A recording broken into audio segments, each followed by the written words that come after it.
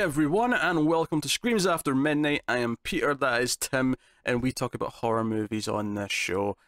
And this episode is going to be about The Strangers Pray at Night, the sequel that took 10 years to make and came out this year. So it's a pretty new film. It's almost as new as you can get. Not quite super new because we didn't do it when it was in the theaters, but it's in home release now, so it's fresh. It's as fresh as you can get. It's as fresh as the eggs in Tim's fridge. Okay. I don't think I have any eggs right now, but sure. Yeah. Well, I don't. I hate eggs, so I don't know why I went to eggs, but I hate them.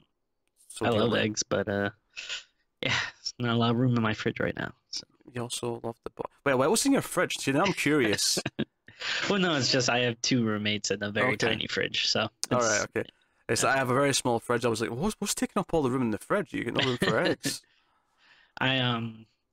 This past Monday was Memorial Day, and my friend had a barbecue, so I went over his house and I brought some I bought like a bag of frozen hamburgers. There's like 16 hamburgers in this bag, and then someone else brought like hamburgers though, and basically we just all ate those first, and then we didn't even touch my bag, so now I just have like 16 hamburgers, and I'm kind of like, well, I guess I'll just this will be my dinner for like the next 2 weeks. Just like, because I don't like to really go grocery shopping until like I've kind of exhausted everything. Like I love just to have like a bare kitchen and just be like, well, I guess it's time to get food now, and then just pile it up with food then. So yeah, that's what I'll be eating for a while. That was exciting. That was an exhilarating story, Tim. If this was a first time episode for any new viewers or listeners, I'm sure they're sticking around with bated breath after that burger story. Well, you brought it up. So. Yeah, but I thought it was going to be something weird, like your fridge is full of like you've been like freezing all your semen, so you've just got like tubs and tubs of your semen like stock, just in case something happens to the precious Tim Jules, and you need to have some semen on stock for a later date. Yeah, it's not a bad idea. But I've got enough semen to fill a boat. Boat. Yeah, the joke was you'd stock so much of it you could actually, if you actually impregnated enough women with all the semen you've stocked up, you'd man a whole boat with all the children. Never mind, it was a bad joke. Okay. Oh. Well, I was just trying to get worried about accidentally getting the boat pregnant. So. The joke was that semen as in sperm and semen as in sailors was like the same word, give or take. So some of your classic wordplay. I got you. See, now I feel depressed that I'm a horrible comedian. Well, join the club. And you've been horrible on stage, so you know better than anyone. That's right. We talk about horror movies on this show. Strangers 2. We did Strangers 1 last week, and we talked about it. I like it quite a bit. Tim doesn't think it's bad, but it doesn't do as much for you as it does for me. Lukewarm. Yeah.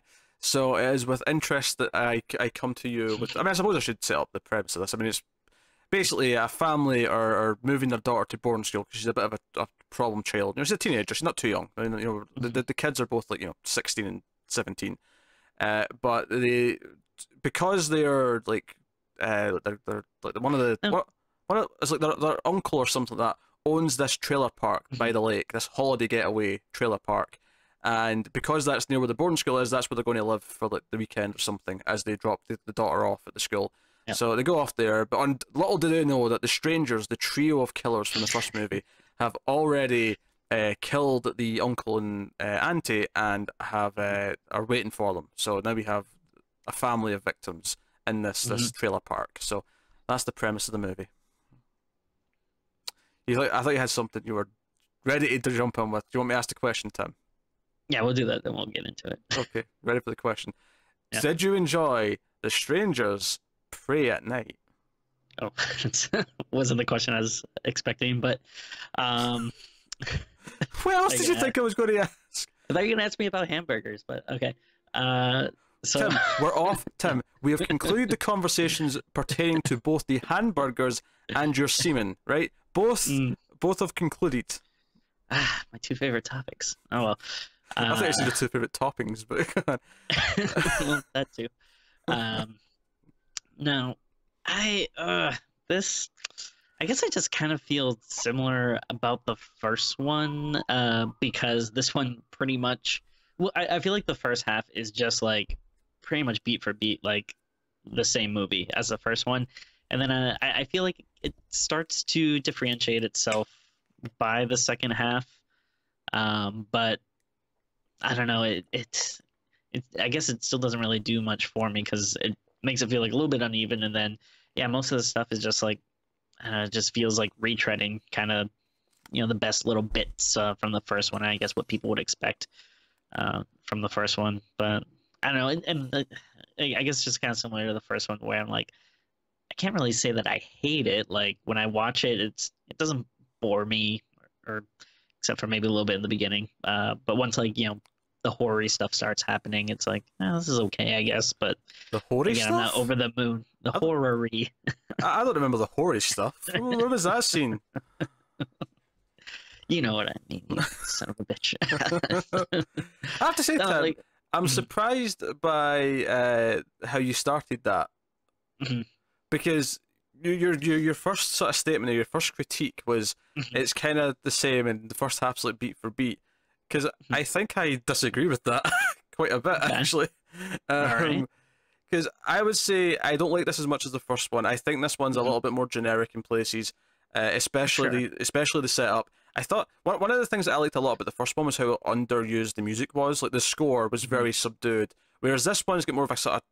It's actually very 90s. Although there was times the main theme that plays was this like main theme that plays in the score that I thought was like a super 90s slasher movie kind of theme. So I was getting a lot of cheesier sort of vibes from the music in this one, and the loud Not to noises mention, like here or there. yeah, not to mention it has like kind of, they're going for, I don't know, that kind of hip thing where you throw in like well-known like 80s songs and stuff. Well, actually, it's got that. Yeah, it does do that, but the reason I don't know if I kind of like it and I kind of want to critique it at the same time. I feel like the reason why that is because there's that one scene in the first movie where they put on the record, they put on the vinyl, when they're like stalking the one guy, right? When Dennis Reynolds shows up, there's that one scene with the vinyl's on and the music's playing. I feel like in this movie, they're like, oh, we like that scene, so almost all the kill scenes will have them put on music. Yeah, that makes sense. Right? It felt like that thing where they took the one scene from the first movie and decided to do it with every single kill. It was kind of weird. But yeah. Like I agree with what you're saying, where this one does feel like more generic, because like if you're talking about like the style of the film, yeah, I do agree that it is different from the first one, but I just mean in terms of like kind of like the overall looking at the movie, like kind of like plot wise and stuff. Like, all right, it starts off with this time we have a family instead of a couple, but it starts off with them having a problem and you don't really find out what it is, but everyone's kind of sullen and dramatic and talking about it, and they go to this secluded place, and then you start with like the person coming to the door. I can kind of see what you're saying when you phrase it like that. I think for me the reason why it's so different, because even though what you said there's true, it does start with like the family's got a problem, the daughter's having trouble, and they're to go to boarding school. But my difference here, and why I think it feels so different to the first one, is that this one spends a lot more time with that before the evening. Like the first one starts with them arriving at the house, basically, right? But they're already there. They're in the car and they've already arrived. This one it's like more of a generic kind of like 90s slasher movie where oh no, we have the scene of them awkwardly like packing the car and then awkwardly driving and then being at the diner and having the awkward moment between the mother and daughter, and like it's really drawn out and it's like full of all this setup. One of the reasons why I like the first one so much is I feel like all on the one little flashback I thought was too much. It kind of neatly got the point across in a really kind of simple, realistic way that made you go, oh, what's going on here? I think I kind of can guess it. Whereas this one, I felt like it was a lot more kind of forced, like family drama. Oh, without a doubt, yeah. Like to me, what it feels like is it feels like they're trying to redo a lot of the, I guess like a lot of like the beats and kind of stuff from the first one, but just not in a very good way. Like like you said, they're doing it more generic and maybe also trying to incorporate, I guess, kind of the more cliche modern stuff, like you saying, like jump scare stuff and like loud stings and that kind of bullshit. There's some loud stings. That was probably the most disappointing thing about the movie to me, is that They do a few of those scenes where, yeah, you've got one of the strangers like in the background of the scene, but instead of them just kind of like appearing in the background, most of the time it would just cut to them already being there, and it was kind of this like loud sting as the person's behind them, and it didn't feel as effective. I feel like the direction, because the script was co-written by the writer-director of the first one, but he didn't direct this, and I feel like the direction is not as strong as the first one. That's not to say that I didn't like this though. At least, you know, like I feel like I think the first one's a genuinely good horror movie. This one I feel like it's more of a fun, generic kind of, you know, it's got its cheesy elements and it's not necessarily great. But there's some moments I liked. There's some stuff that I thought was fun. You know, but the characters are definitely a lot more forgettable than, I mean, not that the characters in the first one were like these great characters that I really loved, but I thought they were grounded enough that they didn't feel annoying, they didn't feel like horror movie cliched characters. Whereas in this one, when the daughter starts like, you know, being like a little rebel and arguing with her mother, or her and her brother are fighting, and I'm like, okay, this is we're setting up the family before the kills start, kind of thing. That kind of stuff like drives me crazy, because I just don't really care about these characters enough, and it's just like all this I don't know, it kind of like feels like very forced drama, because again they're like talking about all this stuff, but they don't ever really like explain or show you, like you just know like, oh, she's a bad child and she's going to border school, and like I feel like they talk about like some incidents or something, but they never actually tell you like, oh, you got into a fight and beat up a kid, so now we have to do this, or blah blah blah, or whatever. Or it's actually, you're right, they never actually specify what she actually has been doing. It's just kind of this vague general, she's a problem child and has to go to boarding school. if you compare it to the first one, like we have kind of like a similar thing with the first one, where you know there's tension between the couple because you know the guy proposed to the girl and she kind of turned him down, but they don't actually say that, but you get it all through like context clues and stuff. And like this, it's just, you know, it's a lot of vague, like, you know, just arguing and you don't know why. Yeah, like I think in the first movie, even without the flashback, the moment the ring box comes out, you understand what's happened. You get it. You completely get it. Whereas here, there's never a moment of, okay, I understand why they've been this way, what she's been doing, what the core problem is. Because, I mean, ultimately, they try and make it into this kind of brother-sister thing where they're going to, like, you know, take care of each other as the movie goes on. And I don't think they ever develop either character enough that I really care about that. And that's kind of a shame. I do like that it's a kind of a bigger setting, though. It's like this sort of entire big lot next to the lake. It's all these different trailers, so there's a lot more things to play with. I did think it was interesting, and again, I don't know if I necessarily think this is good or bad, but like everyone remembered the truck from the end of the first movie, so all of a sudden the truck is actually almost a character in of itself this time. Like, there's a lot of the truck chasing people down. Obviously, there's someone driving it. I'm just saying, like, that's like kind of one of the things. I feel like about halfway through, you start to get more stuff like that, and it starts to get a little crazier, and it actually the movie kind of turns for me at that point where, like, I wouldn't say it's necessarily like a great film at that point, but it does kind of start to get a little fun and like differentiate itself from you know, the first movie and stuff more. And I kind of wish maybe it was like that kind of big and crazy from the start. I feel like I would have liked it more, but yeah, I do feel like they kind of start going into some crazy stuff like about halfway through that I kind of dug, especially like with the wait for spoilers. Yeah, for spoilers. We're spoiler-free territory right now. I think, like, I really like the scene that played out in the swimming pool. Almost all of that. That whole sequence was really great. Yeah, it almost makes me feel like, oh, this would have been really good in like another movie. Like you could have, like, it doesn't feel.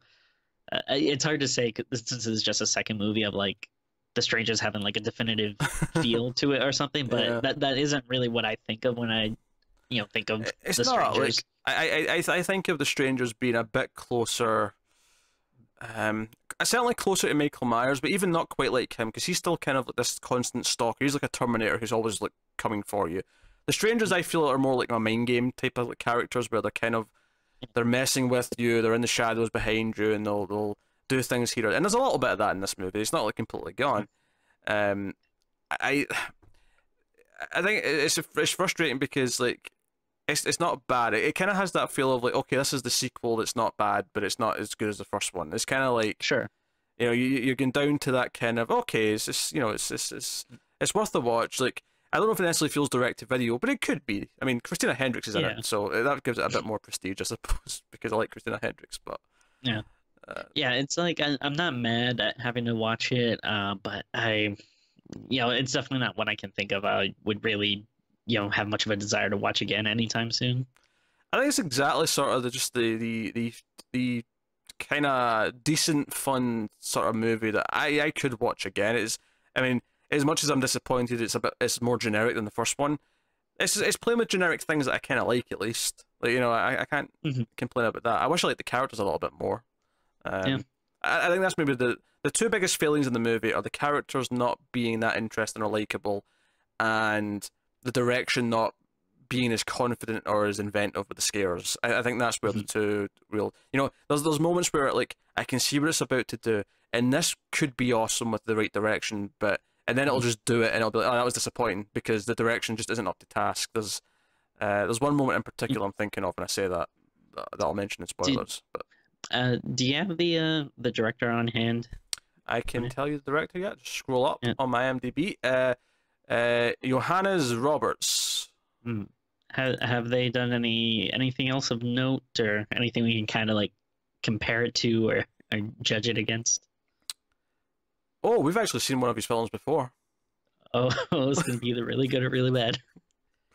Do you remember, Tim, The Other Side of the Door? Oh god! Oh my god! Ooh, well, hey, this is a huge step up. It is, yeah. To his credit, this is much better than that movie. Yeah. It is night and day better than that movie. He also did 47 Meters Down, which I've not gotten to see yet, but shark movie. Oh, yeah. I love my shark movies. And he's doing a sequel to it. Guess what the sequel's called? 48 Meters Down. It is. That's what it's called. You know what? That's fair. I'll give that to them. Oh yeah, so when the trilogy's done, it'll be 47, 48, and 49. Oh, Bubby, yeah. Nice. Why start at 47? What was significant about 47? I think there was a reason for it. I think it was like something specific, like where like at that certain depth, like the radios didn't work, or something where like that's not the kind of depth that you can like rise too easily without getting the bends or something. I don't know, something like that. There's some significance to it. I don't remember. All right. They also did a movie called F, which I think I've seen actually. F, aka The Expelled. I think I saw that, and I think it was terrible. Oh. So, The sequel to that will be G. Nah, I think you go the opposite. You go A+. Oh, okay, all right. And it's like the valedictorians that are getting killed. Oh, okay. Oh, so it's some type of thriller or something. Well, the first one, I believe it was all the kids in detention who were getting Fs that were getting killed. I think, from what I remember. Oh, okay. Interesting. So I'm thinking the sequel, you go A+, and it's all the smarty pants. They're getting celebrated at this, I don't know, a prom just for the smarty pants. And a killer shows up. Oh my god. Imagine if there was just like a prom for just smart people. Oh, well, we wouldn't know. We wouldn't be invited. Wait, what? I didn't completely catch that, so I'm not sure exactly if it was an insult or not. I mean, it kind of was, but I put myself in the same boat, so... Oh, okay. Oh, okay. We're back to boats and seamen. Look at that. We've come full circle. No, I said we wouldn't be invited, Tim. Okay. Because we're too cool. Yeah, Tim, that's it. We're too cool. Because we're dumb. Well, I'm too cool. You're too dumb. Hey. I'll have you know, I was part of the National Honor Society in high school. Which you hesitated too long before you said that. You're making this up. I was trying to think of what the exact name was. But I think that meant you had to have like an average of either like an A or B+, something like that. Standards. Yeah. I used to be very smart. A long time ago. I got so far away. I stopped caring. I think think is that was around the time like when I first discovered comic books, and then I just stopped wanting to learn about anything else.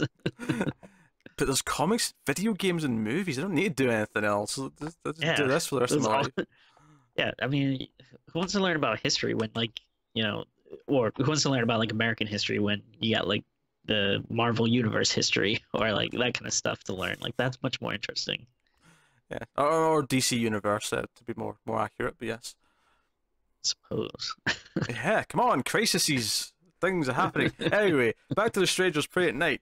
We got off track. How is praise spelled? With the E, I believe. I know Yes. it is. I was just setting you up to inform everyone. Okay, I thought you were asking a question that you were going to say, oh, maybe there's like a meaning, or maybe something different, like you're praying for survival, so it's with the A. I guess that's what the joke is that like, you know, usually people say their prayers at night and then but this is like, oh no, it's pray at night, but you're not praying, you are the prey. I don't think It's I don't think I ever assumed it was like a play in words. I just assumed it was like, you know, like animals that hunt at night, because those do exist. Sure, yeah. Yeah. Yeah. So I just took it as that, but I don't know. I thought there's, you know, some type of connection with it being at night, but I don't know. Either way, I think it's kind of a clunky title. But that's fair. I feel like The Strangers 2 would have been fine. oh yeah, definitely. This doesn't feel like a you know, oh, what do you call those extra words? Not just subtitle. There has to be like another name for it. No, subtitle. Just subtitle? Okay, Yeah. yeah. Well, Strangers doesn't feel like a movie that has the titles have subtitles. I feel like I feel like The Strangers is when we go The Strangers Part 2. Yeah, I can see that. I feel that's what you Yeah. should call it, but I mean, hey. Third one, just skip straight to Roman numerals. Make everyone mad. The Strangers, the final chapter. Yeah, and then probably someone would do like some dumb origin story like The Strangers, the beginning. Oh God, don't give them ideas. Don't give them ideas. So I'm going to spoilers then. So full spoilers for The Alright. Strangers, so we can actually talk about various things. I mean, I suppose I shouldn't be surprised in retrospect when I think about what the movie's actually focusing on, but I was kind of surprised at the time that Christina Hendricks dies first. Yeah. I was Yeah, like, that she's surprised me your too. star. Like, what have we done here? But no, Yeah. she goes first. And then the dad dies, and then it's the kids. It's the teenagers working together, which makes sense. They're the most vulnerable because they're the stupid ones. Yeah. I mean, they're the children. Yeah. But children are stupid, so they're therefore stupid children. Anyway. Yeah. But hey, so you've got you got some big moments that I did like. The swimming pool scenes, I think, is a standout of the whole thing. Because at I this agree point, like, you know, the girl's been hurt. Was it Kinsey? Kinsey. Yes. Kinsey's been hurt. Her leg's hurt.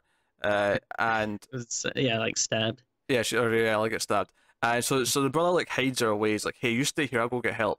And he grabs a golf club, because that's just what's handy. And he ends up at the swimming pool. And you know, like a lot of the tense moments in the movie, like a song starts playing. Like the killers put "Total Eclipse of the Heart" starts playing over the PA system. And like the whole kind of pool area lights up, so Yeah. it has this kind of cool look to it because there's like these neon like palm trees and stuff in the background, and the pool's Yeah. lit up. Yeah, obviously this is when this place is functioning as a holiday getaway. This is like what they do at night: is you come at the pool and hang Yeah. out. Yeah. So, but after that, I did actually I feel like a lot of the times where the strangers would like pop up in the background of a scene, I was mostly disappointed in this movie compared to the first one because I had these expectations of, oh, this is how it should feel and look, and most of the time I feel like there was no punch to it. The one time I really liked it is when the Betty Boop looking one runs out here in this scene. And, That was really cool. yeah, and he actually hears her coming, and he actually swings his golf club and just hits her in the face. Yeah. Like, it's actually a really good moment.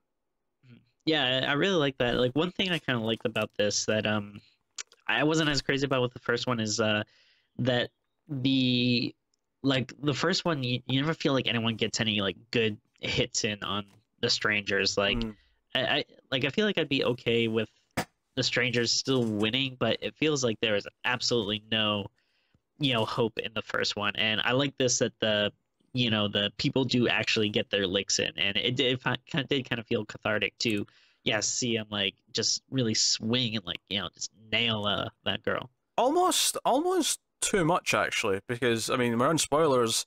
All three of them get killed. Like I there's was no more very strangers. surprised about that. Because actually, Except what for the ending makes you, I don't know, gives a little bit of a bullshit like the end something, but the ending's stupid. We'll get to the ending later. But like, because when the first, like, I'll just call them the daughters, even though I don't know if they're actually father and daughter. But when the first daughter died, I actually had this guess where the movie might go at the end, that both the girls would get killed, and this brother sister would become the new strangers with the dad. Like they'd get so messed up. They'd get so messed up from going through this experience that he would kind of recruit them almost. And I thought that's where it was going to go, and it didn't. They all just died. But I kind of like that though. I think that that would have been interesting. Because what I thought was interesting is when, like, they never seem scared. Like when the girls realize they're going to die, like, because there's one where the mask gets pulled off out in the road, and she's not like scared or begging for her life. She's just, this is the moment from the first one where the girl, the Kinsey asks, why are you doing this to us? And instead of the "your home" line from the first one, and she's like lying there dying, she's just been shot with a shotgun, and she's like, why not? And she smiles and she says it, and then Kinsey's like, screw this, and she shoots her again with a shotgun. And I liked it going this way, because I was actually thinking as I was watching it that, like, after having the first movie where the strangers are unstoppable and there was no hope, right? You go aliens with the second one, you have someone fight back, right? Yeah. You have this time it's war. And I was actually thinking early on, like, the sequel to The Strangers should basically be your next, where you've got the character who's actually that damn good at taking care of herself that she can fight back. Like, that should be the sequel. And they kind of dip into that here or there where she does kind of fight back, but it's not like she's confident. It's not like she's actually skilled. She's just kind of lucking out and surviving. Yeah, I think, you're bringing up some good points. Like, I think it might have been more interesting if, you have someone fighting back, but it's someone that is more confident and more capable, as opposed to, these are just like teenagers that are kind of like bumbling around, and like, the brother Luke, he's an athlete and stuff, so you would expect him to, be in good shape and be able to hold his own a little bit, but still, like, these are older people, and obviously psychotic, so like it's still like obviously psychotic. Yes. It's kind of like, oh well, I mean, what are the chances that they'd be able to hold their own against them?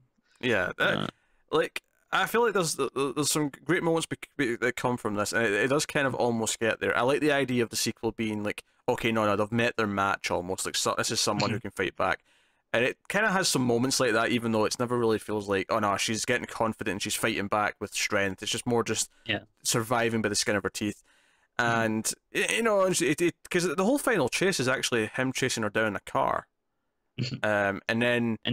which happens after, like, the cop. Because she actually get, the brother gets a call out to the sheriff, and the sheriff shows up and dies within about 10 seconds of showing up. Yeah, he goes real fast.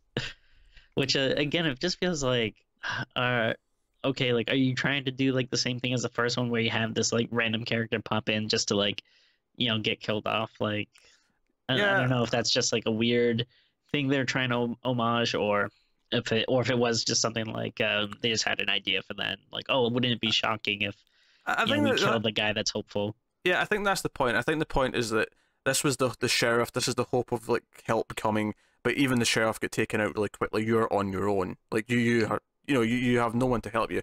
The moment I was speaking about earlier, where I was saying I would like just that sort of encapsulated the disappointment in terms of some of the scares, is when she's like running from the car and she hides in the pipe.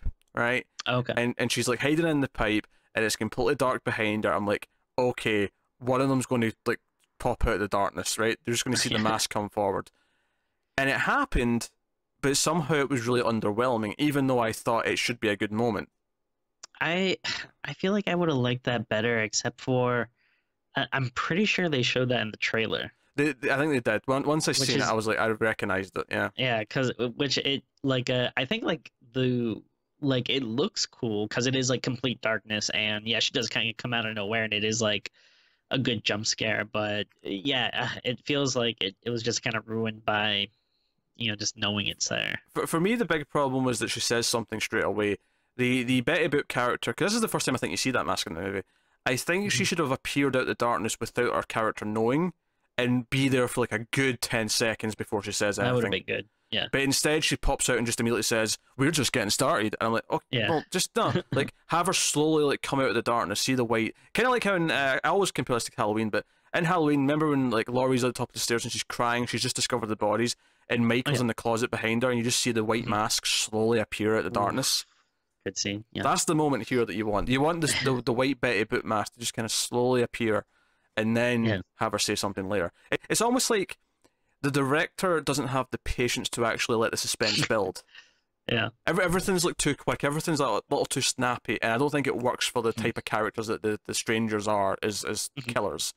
You know, so it's kind of a shame because again, the first one, like I said, I'm not crazy about, but the one thing I did like is that kind of subtlety of just showing them in the background and just kind of going about and not making big attention to it, not having loud musical stings or the characters turning around and seeing them. Like, in it's fact, another example of the loud musical sting where we wouldn't have had one. The first one is so the kids find the uncle or whatever killed, right, and they go they go find the parents, and the dad and the son go back. He's like, "Hey, show me, son, right, where is it?" And they go in and they see the dead bodies, and then they go to the door and they open the door, and the main sack man is standing outside with an axe, right? As soon as you see him, like in the music, this big sting, and I'm like, that would have been so much more effective if it was just silence. Yeah, definitely. Let the silence play. Like, I don't know. I feel like it feels overproduced, I guess, in that sense. That there's just too much like bells and whistles to try and make it work. And I'm like, no, take them away. Yeah. Less is more. Less is more. Definitely. And I do like the truck, like you said. Yeah, it was cool that it felt like its own character. Like it felt very animalistic, kind of like the shark from Jaws or something. The way it would kind of just appear and track them down, and then I kind of like by the end they're going like really crazy where it's just like on fire. And, because still chasing. It's after she's killed the second girl, the one who came at the door asking for Tamara, which is the same name again, by the way. It's worth mentioning. Yeah. Which she came and asked for Tamara twice. It happened twice, which I thought was weird. Yeah. Yeah, because I don't think it was as effective as the first movie, because this is the exact thing we saw in the first movie, so I didn't like doing it again anyway. But when she done it twice, I was like, okay, what's happening now? Why are we doing this twice? Yeah. It's weird. But she takes the mask off. Why not? Like, she dies, and then Kinsey gets in the cop car, and she's like, okay, I'm going to drive away. I'm going to try and get away, or at least radio for help with the cop radio. And you just see the headlights turn on behind her. This was one of the good examples of something being behind them. Was the headlights turning on behind her, and then he drives up and rams into the back of the car and does it a couple of times, and she gets out and she like notices there's gasoline leaking, so she sets it on fire, and that's actually reminded me of the Terminator, where even after the fire he's still alive, so that now the car is completely set on fire, but it's still like rolling after her really slowly, really suspensefully, and then eventually gets out and just dies. That's basically what happens. He dies. Not before they and then they end up doing a very Texas Chainsaw Massacre kind of ending. Where you're right. You're right. Yeah. No, for some reason, I'd forgotten about that for some reason. I watched this yesterday. Why did I forget about that? It's kind of forgettable. I actually saw this. I saw this twice because I saw it in theaters when it came out, and then rewatched it again for the podcast, and then I completely like blocked that out of my memory too. Yeah, I don't know why. For some reason I just remembered him falling over when he was like all burned and on fire, and then we're at the hospital scene. For some reason I blanked out this Texas Chainsaw ripoff moment, because it's the exact same thing where she runs out onto the road for help, and just as she's like getting, because the guy, he does keel over and it looks like he's dead.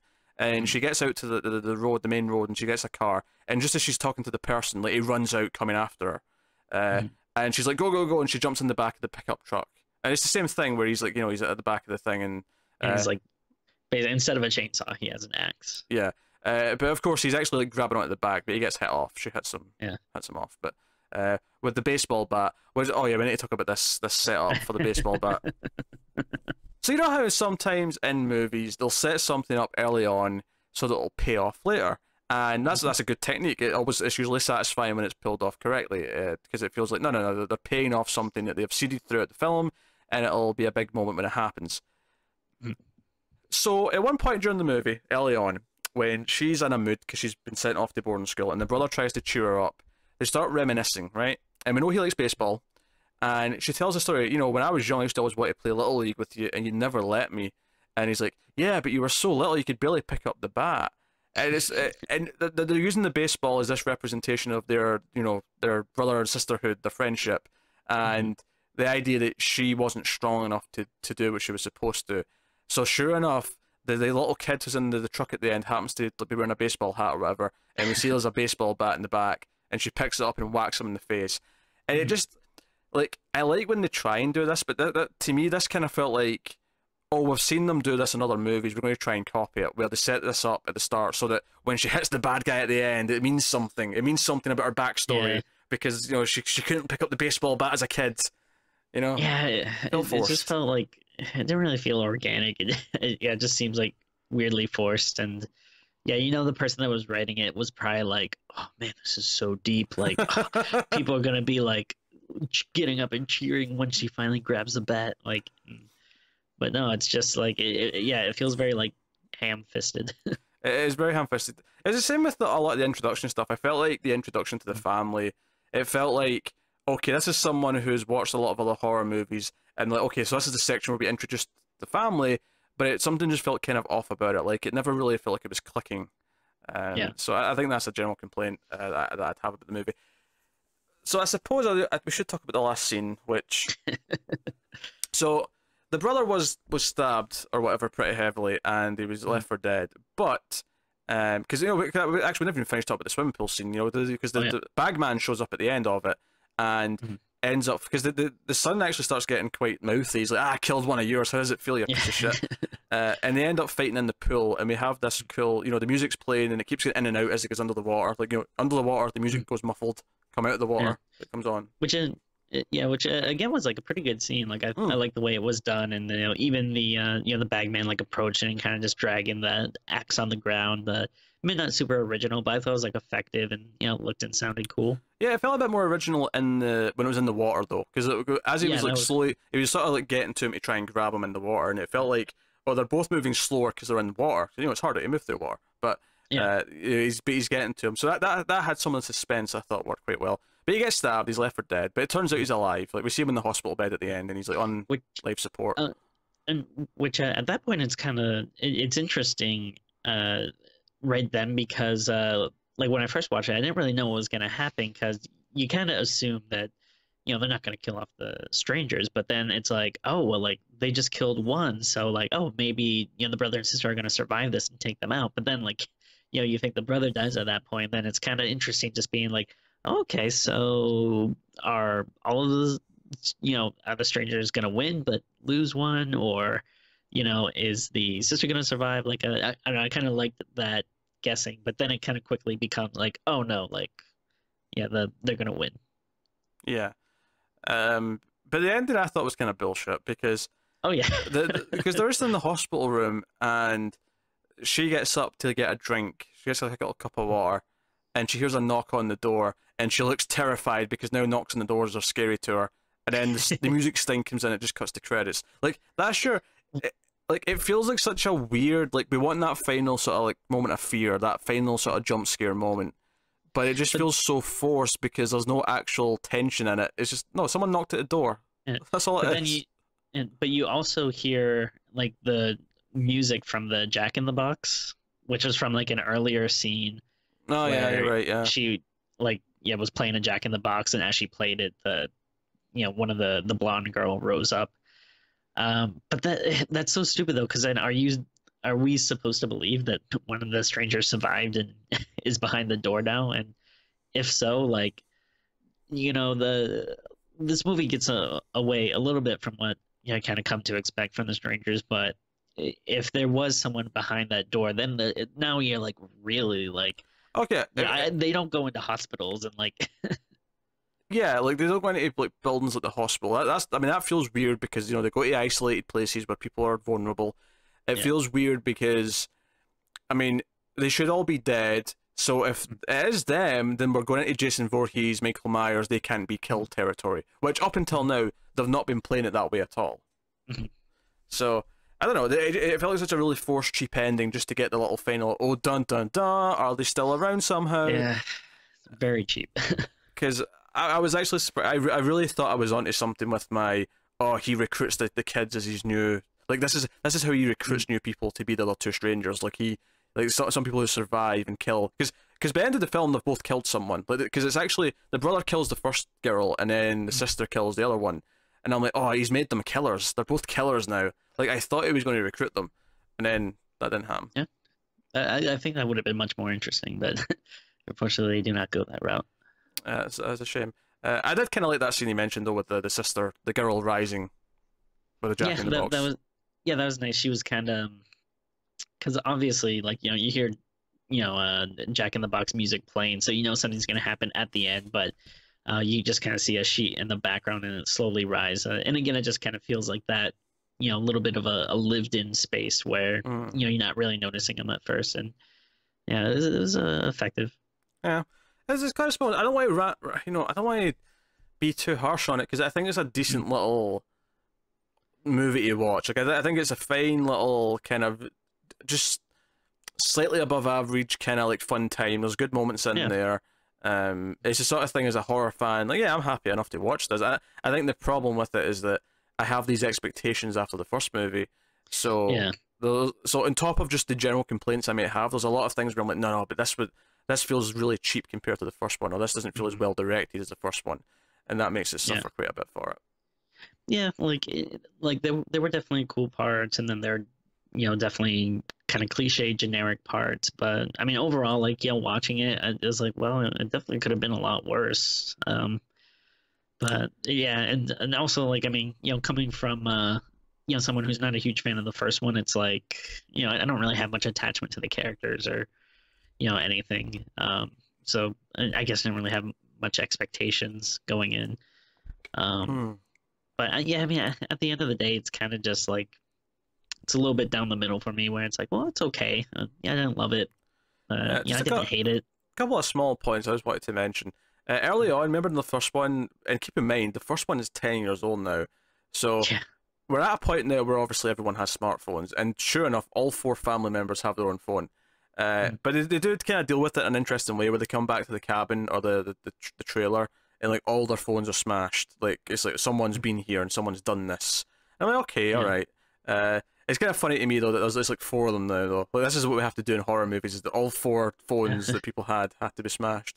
Yeah. And they made a point of the parents like taking the daughter's phone away so that like at least explain why one of them was in the house or in the trailer. Doesn't explain why none of them had their phones on them when they left, but I mean, they all kind of left in a hurry because it seemed like something was wrong. So it's yeah, that's true. Whatever. Which I guess is what you could argue the second like as Tamara here scene was for. It was to freak them out enough that they'd leave so they could go in and do stuff. I suppose you could argue that it was tactics. It wasn't creepy stuff. It was tactics. Yeah, because they're in like this small trailer, so they can't really. It's not something you can kind of sneak into like the other one where they're in an actual house. Exactly. Another thing, I got weird vibes off the scene where the dad took the phone off the daughter, off Kinsey, where he sat down next to her and put his arm around her, and there was nothing necessarily wrong with that on its own. There's nothing weird about a dad sitting like that with his daughter. The problem I had was that Christina Hendricks gave him this glance like she was uncomfortable with it, and I thought, wait, why is that bothering you? And I'm like, is there a history here that we should, like? Are we going down some sort of weird abusive father path? And we never did. Like, that was not part of the movie at all. Yeah. If anything, the dad's meant to go like a hero where he dies for his son. He's like, go, son, run. I'll take on the killer and die. That's weird. I didn't really notice that. I have to go back and look for that. But, it was just the look that Hendricks gave him that gave me a feeling like, it's like she knows something's been on in the past and she's uncomfortable now. It was weird. But I guess do you want to talk about the parents' deaths real quick? We didn't really mention those. Yeah, sure. So I kind of liked Christine Hendricks' death. Just because it's like a very it's not like over the top. Like it's a very simple thing, but just like the idea of like kind of just standing there as like someone is like, basically like kind of like cradling you from behind. Yeah, Like, that's what I like. I like that the girl who kills her, the long-haired one, the blondie, she like it's almost like she kind of like spoons her from behind before she stabs her. yeah. And it's like the mother's like can't really do anything because she's like just so focused on the daughter escaping and kind of like making sure she's okay. But it's actually like a little like I thought it was like a little touching. What do you mean, her sacrificing herself for her daughter? Yeah, Yeah, I get you. Yeah, and it's kind of creepy. The whole cradling thing was kind of creepy as well. Yeah. So, nah, yeah, you're right. Actually, it's funny because as much as I'm making a lot of complaints, I think the deaths themselves were kind of good. Like Yeah. because then the dad, of course, like he was driving with the son, they're looking for the wife and daughter, and they just the strangers just throw a cinder block. You actually see the bagman come out and just like throw a cinder block at them, and it makes them crash. And the dad's like impaled with a big bit of bar or something like that. And the son can't pull it out. He's like, just go, get help, find your sister, get help. And he's left there, and then the bagman just comes in the car and sits next to him because obviously the dad can't move; he's impaled. And he puts on the radio and he just looks for the right song. Yeah. And the dad begs him to, like, no, what are you doing? Let's talk about this. You don't have to do this. And then he just, he kills him. Yeah, which I think that's one thing I do like about this movie more than the first one would be the death scenes, but I guess it's just because there was more, to be had in this. Like, there was more characters. So yeah, we had 3 kill scenes, and well, actually, no, we had an all 2 because if you count the stranger girls, count the strangers, yeah, you get an all 2. So and even the old couple in the beginning, kind of like you don't really see much, but you don't see it, yeah. But I mean, it's got a bit of the suspense there to build up for it, and you see the aftermath. Actually, I will call it one little cliche that bugged me when the kids find the body of like the uncle and auntie.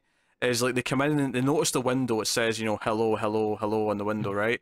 And then like one of them notices the bodies. And I mean, you see the full room. I'm like, how did you not notice them sitting there, tied up and like flayed, like the second you walked in the room? This is bullshit. Like, I don't know. It was one of those little things. Like, there was nothing obscuring your vision from them. Yeah. And they had a sheet on. Don't get me wrong, but the sheet had blood seeping through it. It was still really like, sure, yeah. You would notice that first. You would notice the seeped shirt, the seeped sheet with blood coming through it, and looking like there was someone sitting underneath it. Like you would notice that first. It was but I mean it's a minor complaint, but it's one of those little cliches that just bugs me. Oh, definitely. But hey, that's anything else you want to hit upon? Yeah, that's pretty much it. Yeah, like it wasn't very long. It was like 85 minutes. Yeah.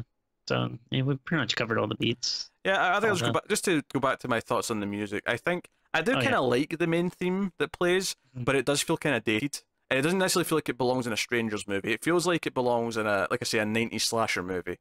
But I do think it was a bit over the top for this type of movie. And then I think the rest of the score was just like, loud stings every time something bad happened. I was like, be more subdued. It's the laugh track for a horror movie. That's what it is. That's a good point, actually. Yeah. I like putting it that way. But hey, and I stole that from someone. I can't remember who said that, but I stole it from someone. It's very good. Yeah, yeah. Anything where someone is basically telling you how you're supposed to feel is like it feels like you're not doing your job because the movie, the sitcom, or whatever should be telling you when to laugh, when to be scared on your own. It shouldn't need this outside thing to tell you. No, I mean just enhance it, but it shouldn't be telling you how you feel. I was watching a video online and they were playing a clip from The Big Bang Theory, but they took out the laugh track. Oh, I saw this. Yeah. It's like so like, oh wow, this is like weird. It's awkward. There's all these uncomfortable silences where the laugh track is supposed to go. It's just like people making fun of people and then like taking like 2 seconds to reply. Big Bang Theory, cancel it. No, we finally got rid of Roseanne. Let's cancel Big Bang Theory. Next target. I don't know if any of the people on that show have got issues like Roseanne does, though. Although apparently, I just saw today, apparently ABC are talking to producers about continuing the show in some way, but without Roseanne. Oh boy, yeah, just get rid of it. There's plenty of other. I get it. There's a lot of other people there that have just lost their jobs because Roseanne Barr's a racist Well, nut job. that's true. Yeah, Yeah. it does suck for them, definitely. Yeah. But yeah, just make a new show, put transfer some people over there. Yeah, it doesn't have to be in the Roseanne universe. Or if, it would be kind of funny though if they did bring it back. And it was remember that season of Two and a Half Men where Charlie Sheen left. Not that I watched Two and Oh a yeah, Half Men, but I did watch the episode where the first one where he wasn't there just to see how yeah, they handled it because I was curious. And it was like, no, he died, and yeah. Wasn't it like in like a crazy horrible way or to like some like really violent way? I I can't think. remember how what the manner of death was, but I remember the episode constantly cracking jokes about him as if no one cared, and like Yeah, there was jokes at the funeral and then other stuff, but I never saw the rest of it. Nor did I see the finale of Two and a Half Men, which from everything I've heard about what happened in that finale, it was the biggest like fu to the fan base ever. really. Yeah, It makes me kind of interested now. they had a Charlie Sheen lookalike show up at the house at the end from behind. Spoilers for the Two and a Half Men finale, should you care? Uh, but they had like a all episode they kind of hinting that Charlie's character was showing up, and at the end of the episode you see like someone from behind in like the Hawaiian shirt or whatever he used to wear, Yeah. and then a piano fell on his head before he Oh, opened the door, and then it cut to the creator of the show, Chuck Lorre, sitting on a director's chair. He just turns to the camera and says, "Winning," and that was the end of Two and a Half Men. Jesus. Come on. It doesn't even make sense. It's just No. I don't know. It's bizarre. Anyway, Stupid. stupid show. Yes, I agree. It's a terrible show. But yeah. Anyway, that's Strangers Pray at Night. It is a sequel that is not bad, but is not anywhere near as good as the first one. There is some stuff to enjoy there if you're a horror fan. Which means I guess gets to ratings. So Tim, what would you rate the Strangers Pray at Night? So I gave the first one a 5.5, and I think I'm gonna give this one the same score, but I don't want I it's not because I think this is like just as good as the first one. Like I'd still say the first one is a better movie, but like I feel like there's some stuff I didn't like in the first one, and then some stuff I did like, and I kind of feel similar about this where there was some stuff that was done well that I did like, but then there's also a lot of stuff that I didn't like. So it's balances out the same, yeah, if you will. I gave the first one a solid 8. This one isn't going that high by any means. I think 5.5 is not bad. I think I'm going to go slightly. I'm going to go with a 6. I think. I feel like it's fair. it's one of those sequels where it's nowhere near as good as the first one, but I still had some fun watching it. Even if I had a lot of complaints, sure, but it was still a decent enough watch. I wasn't angry. I watched that. I still had some fun with the kills and some of the creepy moments. And there was, even if the pacing was off in the scares, some of the visuals of the scares were quite nice. So yeah, it was 6 out of 10. It's not bad. I have no idea if they're going to even try and make a Strangers 3, given they killed off all the strangers. I mean, again, I wouldn't put it past them to do some type of prequel beginning kind of bullshit. It'll actually be set in the 90s. Well, that could be interesting, but I'll tell you this: if the two girl characters are like 12 and 14 in this prequel, I'll support it because that'd crack me up. There's two kids killing people. Yeah, I mean, sick sense of humor.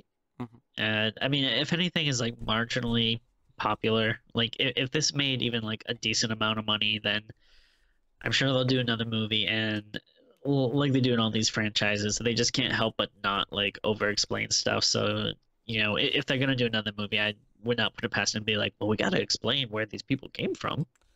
Yeah, and I'd hate that. I mean, I hate it in all of them. I think we didn't need multiple Texas Chainsaw prequels, and yet we have 2 of them somehow. I feel like half the series is like trying to go back to the origin. It really is. It really is. Although I feel like when we get to some of the Howling sequels we're going to get to soon, we might be feeling the same way about those. Because I mean, at least the last one we did was Howling: The Original Nightmare, and I feel like there's going to be Howling Reborn soon, and then Howling something or other. Well, at least those are like so batshit crazy that you never know what they're gonna do. This is true. This is true. So now that's Strangers Pray at Night. That has been Screams After Midnight for the week. So thank you very much for joining us on this journey of semen, of hamburgers. All right. Oh, that reminds me. Gotta make some hamburgers. Got to make some semen. That too. And this has been the sequel, Strangers Pray at Night. We will be back next week with something or other. I think I know what it'll be. We're gonna be back next week with something. Yes, something or other. Yes. But yeah, so of course, what you can do is you can. We're recording this a little bit in advance, so we don't know what the vote is yet. But there will be a vote on patreon.com/MaileFuzzTV. If you want to be a patron, or if you're already a patron, there'll be a vote up soon for the month of June, where you can vote for a movie that we'll do the following month. So you can do that. You can also submit movies to the crypt if you're a patron. Go over and check it out and see if there's anything there that you're interested in. But either way, it supports the show, supports the channel, as well, commenting and liking and subscribing, all those different things that we like to say at the end of every video. But that is us. So get us on Twitter at mailed_fudge for channel updates if you want. And I already said that part. Anyway, Tim, what's your Twitter? At Tim Vargulish. And you can get me at Wibble89. And you can also occasionally get me on Twitch. We've got a Twitch channel called MaileFuzzTV, which is just occasionally me playing a game or two every so often. I'll have to wrangle Tim in for a stream one night so you can come and talk to both of us. But that sounds fun. Yeah. Yeah, we do a horror game. We haven't done one in a while. We should do it. We should make plans for a horror game night. Sounds good. And schedule it and tell them when it is, and they can come and talk to us. So it's not just me getting all the flack for streams for a change. But that is Streams After Midnight. So thank you once again for watching or listening. We always appreciate it. Keep watching scary movies, guys, and we'll see you next time.